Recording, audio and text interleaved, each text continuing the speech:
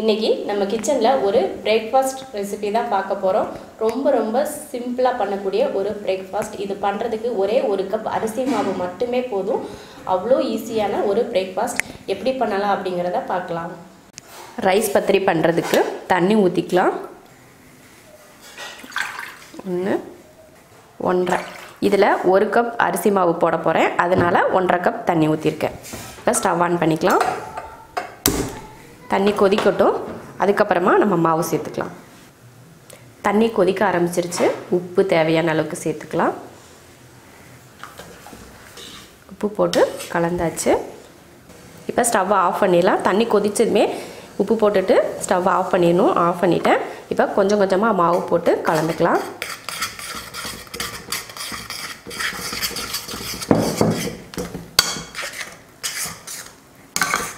நல்லா அந்த தண்ணியில் நல்லா மாவு வந்து ஈரமாகணும். அந்த அளவுக்கு மாவை பிசைஞ்சிக்கலாம். கலந்தாச்சு. இப்போ கொஞ்சம் நேரம் மூடி வச்சிடலாம். ஒரு 2-3 நிமிஷத்துக்கு மூடி வச்சிடலாம். அந்த சூட்டில் அந்த மாவு வந்து வேகட்டும். ஓப்பன் பண்ணி பார்க்கலாம். சூடாக இருக்கும். லைட்டாக கையில் தண்ணி தொட்டுக்கோங்க. தண்ணி தொட்டுட்டு நல்லா மாவை பிசைஞ்சு விடணும். சூடாக தான் இருக்கும். பார்த்துட்டு பிசையணும். கையில் தப்பா அப்படி இருந்துச்சுன்னா லைட்டாக கையில் தண்ணி தொட்டுக்கோங்க. சூடு கொஞ்சம் குறையும்.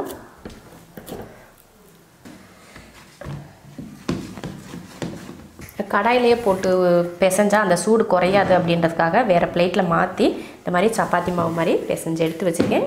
இப்போ இதை உருண்டை பிடிச்சி நம்ம சப்பாத்தியெல்லாம் தேய்ச்சி எடுப்போம் இல்லையா, அந்த மாதிரி தேய்ச்சி எடுத்துக்கலாம்.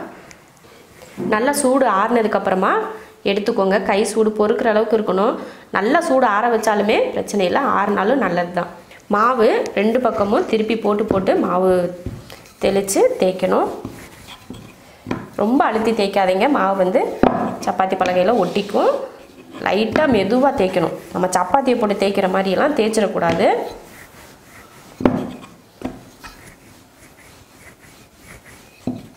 இது போல் தேய்ச்சிட்டு நல்லா ரவுண்டாக வர்றதுக்காக நான் ஒரு டிஃபன் பாக்ஸ் வச்சுருக்கேன். அதை வச்சு இப்படி அழுத்திக்கலாம். அழுத்திட்டு சுற்றி இருக்கிற மாவெல்லாம் எடுத்துடலாம். இந்த மாதிரி ரவுண்டாக வந்துடும். நம்ம கையிலையும் தேய்க்கலாம். இது போல் சப்பாத்தி பலகையிலையும் தேய்க்கலாம்.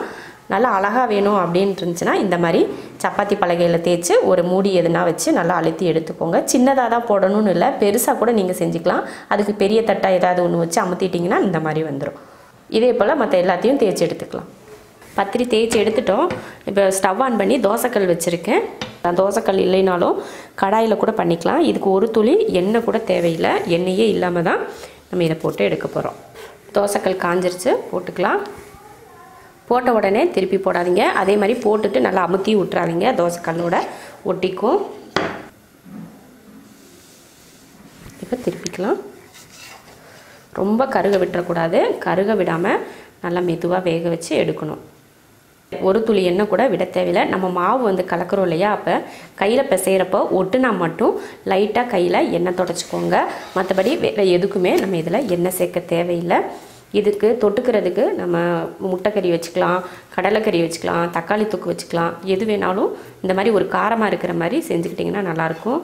அதே போல் இது வந்து மேலே வந்து இந்த லைட்டாக கருப்பாக வரும் இல்லையா, கருகிற மாதிரி, அந்த மாதிரிலாம் வராமல் இதே போல் வெள்ளையாகவே எடுத்துடணும். இந்த மாதிரி லைட்டாக பாருங்கள், இதுலேயே கொஞ்சம் கலர் மாறிடுச்சு. அந்த மாதிரி கூட ஆகக்கூடாது.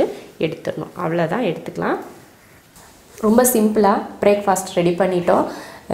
பத்திரிக்கு வந்து முட்டை குருமா நான் வச்சுருக்கேன். நீங்கள் தக்காளி தொக்கு வைக்கலாம், தக்காளி குருமா வைக்கலாம், இல்லைன்னா சிக்கன் குழம்பு, சிக்கன் குருமா, இந்த மாதிரி வெஜ்ஜில் குருமா, அந்த பட்டாணி குருமா, அப்புறம் சென்னா குருமா, இந்த மாதிரிலாம் பண்ணிக்கலாம். ரொம்ப டேஸ்ட்டாக இருக்கும். ரொம்ப ஈஸியான வேலை இது. வெறும் அரிசி மாவில் மட்டும் ஒரு துளி எண்ணெய் இல்லாமல் செய்யக்கூடிய பிரேக்ஃபாஸ்ட் இது. நீங்களும் இது போல் செஞ்சு பார்த்துட்டு பிடிச்சிருந்தால் லைக் பண்ணிவிட்டு ஷேர் பண்ணிவிட்டு கமெண்ட் பண்ணுங்கள். நம்ம ஷெரின்ஸ் கிச்சன் சேனலை சப்ஸ்கிரைப் பண்ணாதவங்க சப்ஸ்கிரைப் பண்ணிவிட்டு பக்கத்தில் இருக்க பெல் பட்டனை ப்ரெஸ் பண்ணுங்கள்.